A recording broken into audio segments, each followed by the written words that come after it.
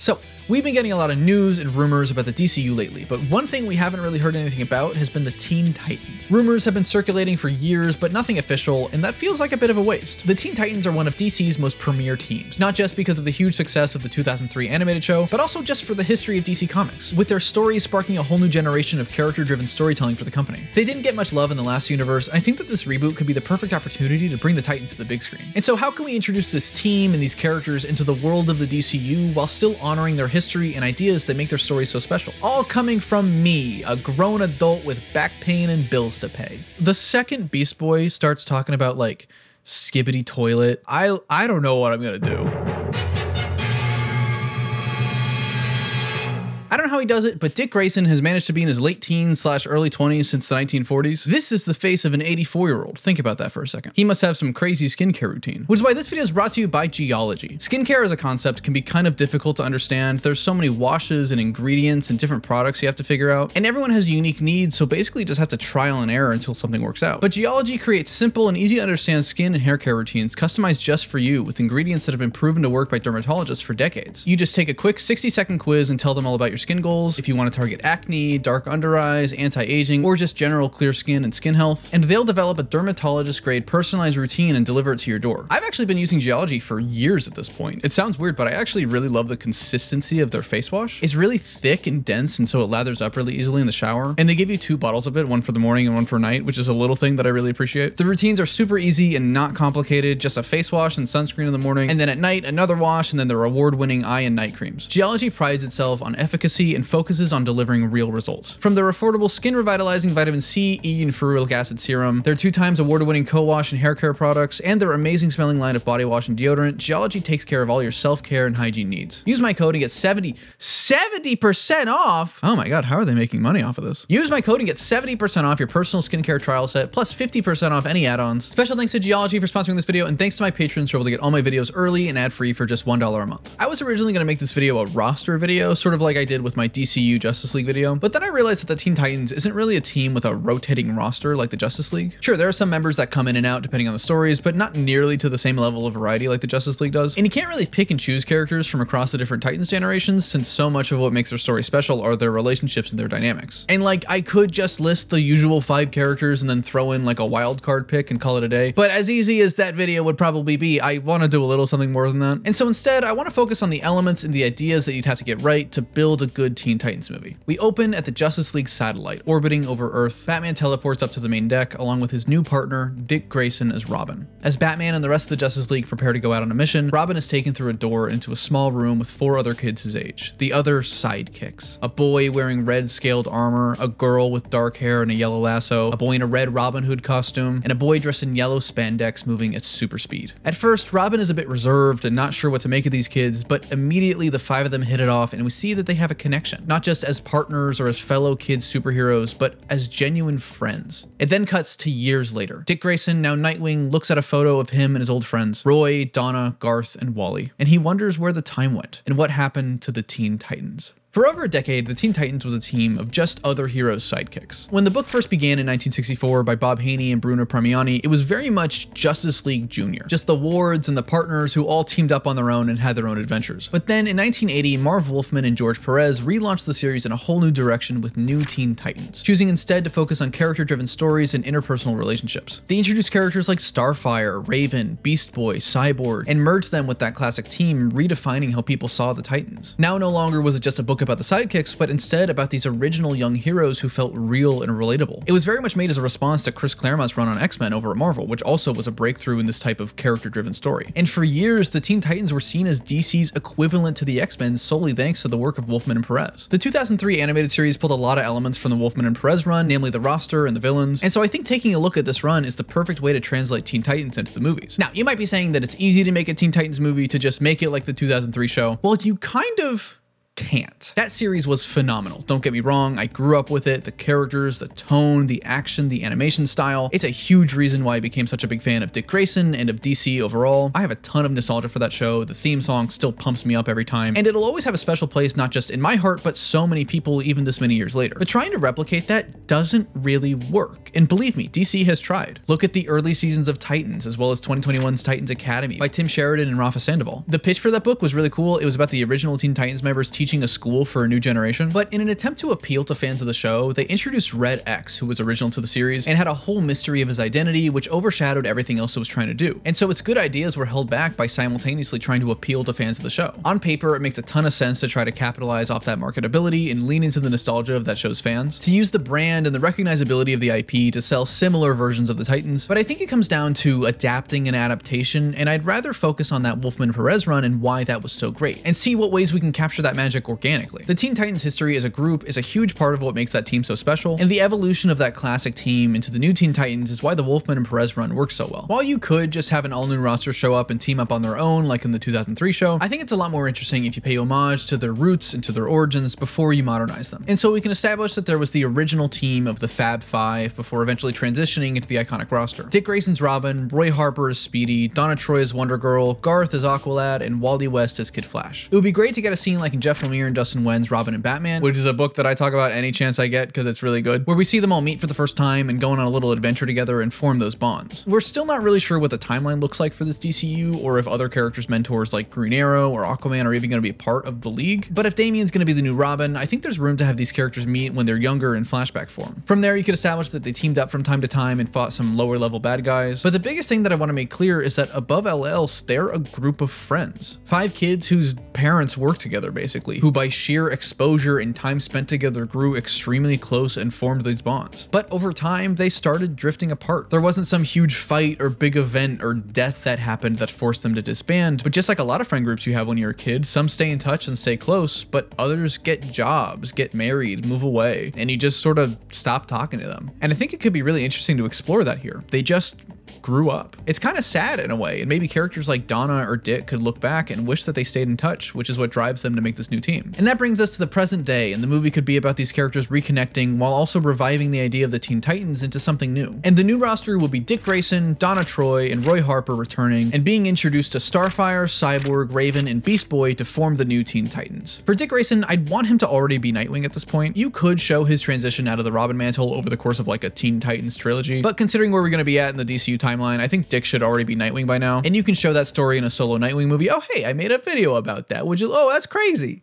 That's crazy. Look at that. Whoa, isn't that a coincidence? And you might be asking why Dick Grayson and not Tim or Damian as another Robin. I thought about doing that, but I think Dick Grayson has such strong relationships, not just with the Fab Five, but also characters like Cyborg and especially Starfire, that would feel wrong to just swap him out with one of the other Robins. They tried doing that with Damian during the Rebirth era by Ben Percy and John Boy Myers, and while it worked fine, that book was more focused on Damian himself as opposed to the whole team. And the same goes for Tim. He works best with characters like Connor Kent's Superboy and Bart Allen's Impulse and Cassie Sandmark's Wonder Girl. They were their own Teen Titans team in the mid-2000s, but they were originally part of the Young Justice books, and I'd rather see those dynamics in a dedicated Young Justice movie. Also, I just want all the messiness that's going to come about from a Dick Grayson, Starfire, and Batgirl love triangle. I love the chaos. Now, the original New Teen Titans roster put Wally on the team and not Roy Harper, and so I'm making that swap mainly for selfish reasons. One, I want Wally to be on the Justice League at this point. I think he's an integral part of both teams, but he could serve a little bit better on the League to further distance us away from the Barry Allen obsession we had in the movies and TV shows. But number 2, Roy's been through a lot lately. That dude needs some love. He's genuinely such a great character, and aside from like a whole trilogy of Green Arrow movies, I don't think we'll get another chance at that. Donna Troy is also a character that's just been completely ignored for so many years. I'm really hoping that these movies end up doing something with her as Wonder Girl and the rest of Wonder Woman's supporting cast. Her origin is a total nightmare. If you thought the debate between Diana being made of clay or the daughter of Zeus was confusing, oh my god, just you wait. Since her creation in 1965, Donna has either been A, a younger version of Diana, B, an orphan that was adopted by Diana and brought to Themyscira, C, an orphan that was raised by Kronos in the Greek Titans, D, a magical duplicate of Wonder Woman, E, another orphan raised by Themyscira again, but like a different case, or F, another magical golem that was created to replace Diana as Queen of Themyscira. So yeah, if they could just like pick one, that'd be sick. Also, Donna Troy, oh boy, 017. That's all I'm gonna say. As for why Garth isn't on the team, I think it'd be cool to have him come back as Tempest later down the line. The Wolfman and Perez run explained his absence by just saying he had to stay in Atlantis because he's not a very popular character, which honestly is kind of funny. Or you could do what Titans did and just gun him down in the street. I guess that works too. Holy shit. And so over the course of the movie, we're introduced to the new members of the team. In my Nightwing video, I had Starfire show up in the credits having already known Dick. So you could maybe explain that maybe she came to Earth when they were younger, maybe that this was one of the original Titans' first missions was helping her, effectively making her an honorary member of the Fab Five. I think that could be fun. When it comes to Beast Boy, I'd love it if they can find a way to tie him into Doom Patrol and bring those characters into the universe. Doom Patrol has always been one of the most underrated teams at DC, despite having some genuinely fantastic comics. Also, I just want him to actually be fucking green, man. Is that too much to ask for? Raven is definitely a must. I'd like them to lean more into the Eastern-inspired mystical side of her instead of just emo girl. But Cyborg is actually the character that I'm most interested in how they make him work. In recent years, Cyborg has been kind of promoted from the Titans and become a member of the mainline Justice League starting in 2011 with the New 52. And this was a decision that I'm sort of 50-50 on. I think he added some really interesting elements to that team dynamic, and it was cool to tie him to Apocalypse with the Mother Boxes. But at the same time, it was a little weird to take away his history and his relationships with characters like Dick and Wally and put him onto a team with the grown-ups, especially without any younger characters for him to bounce off of. I guess they tried turning Barry into Wally again.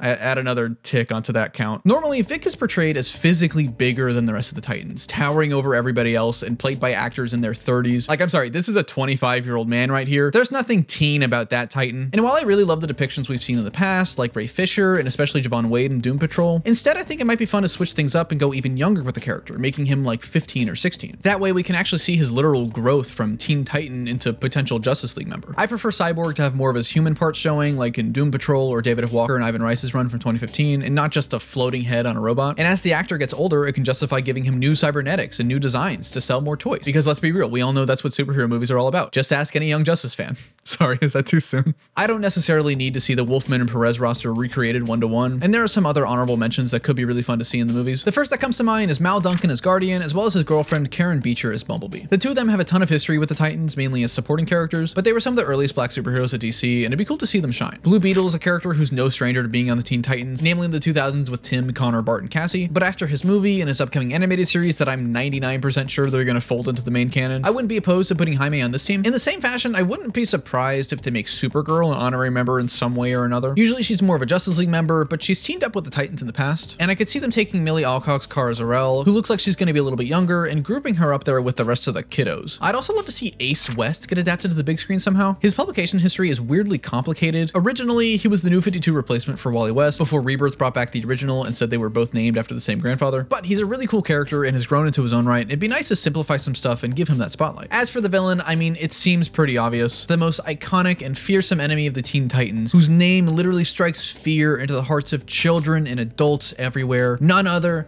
than Ding Dong Daddy.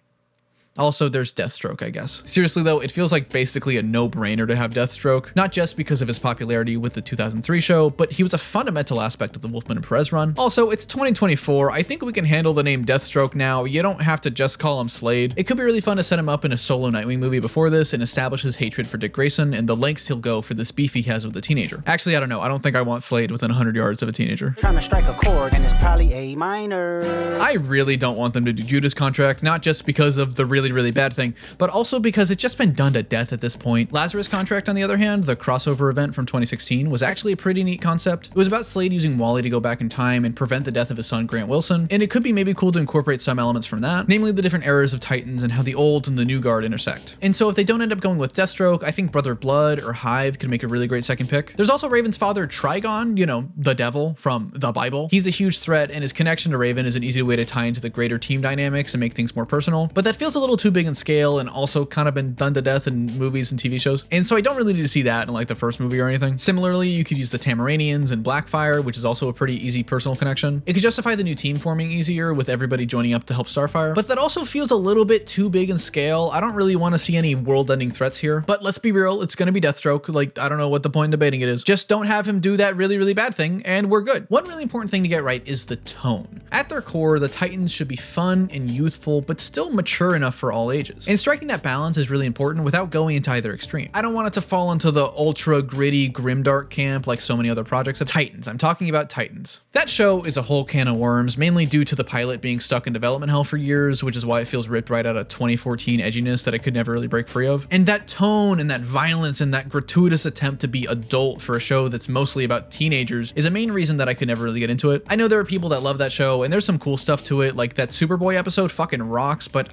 I'm sorry, I can't do it. Teen Titans Go, on the other hand, went way too far in the other direction with the silliness, and so it's important to find a balance somewhere between the two. I'm gonna be honest, I kind of like Teen Titans Go. I used to hate it just like everybody else, but I'm obviously not the target demographic or anything, but it's genuinely a pretty clever comedy about the DC universe.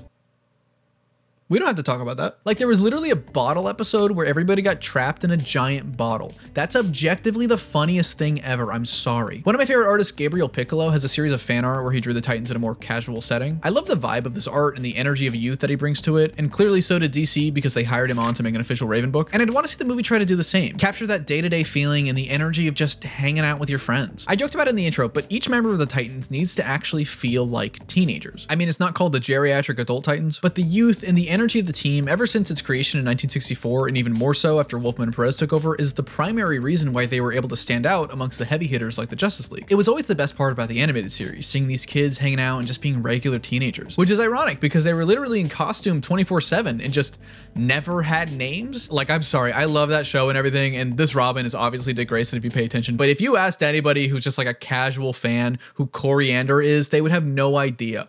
Starfire, it's Starfire, that's her name. Beast Boy's name is Garfield and not enough people know that. There's this moment from the Jeff Johns run where a 15-year-old Bart Allen got a Green Lantern tattoo and he was like, yeah, because if I got a lightning bolt, it would make my secret identity too obvious. And then it like immediately fades away because his healing factor is too fast. Like, that's the kind of dumb bullshit I want to see from the Titans. It was my favorite part about the new TMNT movie. Aside from just the gorgeous animation style, that movie cast actual kids and young adults to play the four turtles, which hadn't really been done before in a series called Teenage Mutant Ninja Turtles. They were also all put in the same recording booth, all given the opportunity to improvise and bounce off each other, putting their own unique spin on the dialogue, which is why it feels so natural. Some of it was instantly super dated and cringe as expected. Hey, Rake! That guy's the goat of all time.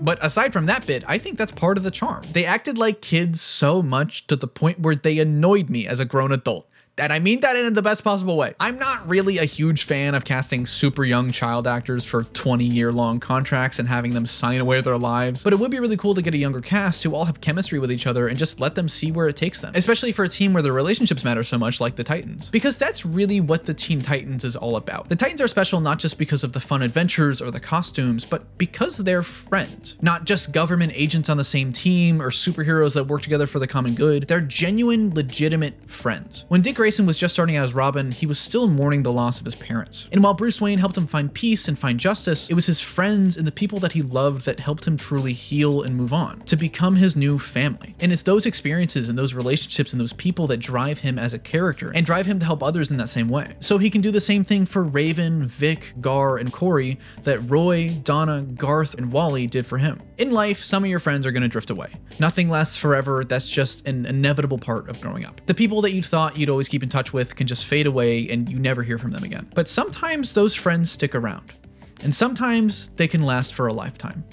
But what do you want to see from the DCU's Teen Titans? Do you want the classic roster or do you want to mix it up some more? If you liked this video, be sure to hit the like button and subscribe, and consider joining my Patreon for just $1 a month. Special thanks to Alta the Sting, Anz, News425, Cabbage Boy, Cassidy, Caroline Brenneman, Chicken McDoofus, Dan, Danny Boy, Eden Kenna, Egan McFarlane, Evan Bowers, Fastest Man Dead, Finn Yates, Hannessy, Harper Sires, Howard Bell, If You Know You Know, Iron Ninja, Jake Selig, Kai Dud, Ken, Glassbear Productions, Morpy, Murno9, Popcorn Eater 123, Raptor77, Sherbet, Slapstick, Spectacular Clyde, TDW Fan, Theo Crouch, Tim Neufeld, Troy Spy Razor's Lame, Tyler Goodrich, and Yesh Kapoor for being spectacular fanboys. Be responsible, and I'll see you around.